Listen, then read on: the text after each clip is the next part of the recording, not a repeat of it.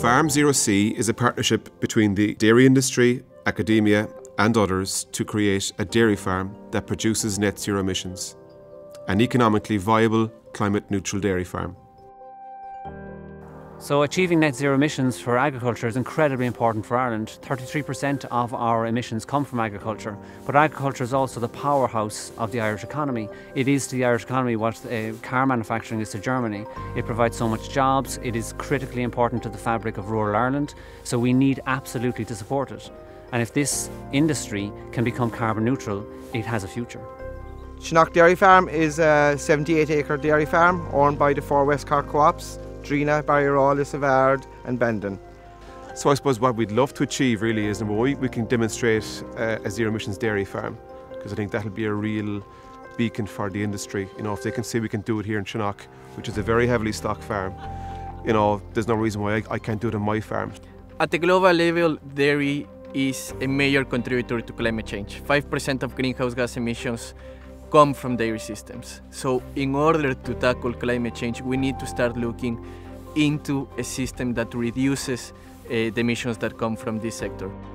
I think farmers are very interested in reducing emissions, improving biodiversity. They have been handed down the land from generations and they want to hand the land to the next generations.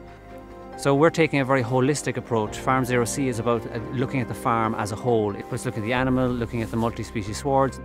This is a really interesting project because it brings a lot of the research that's been going on in academia into kind of industry and into practice. For example, we're standing in a field here which has got 6 species in it rather than the 1 or 2 species have in most fields. That kind of research into multi-species fields has been going on in ecology for maybe 30 years, but it's only now been seen as a technology that we can use to increase sustainability on farms. To achieve a net zero emissions dairy farm, we are bringing together diverse strategies.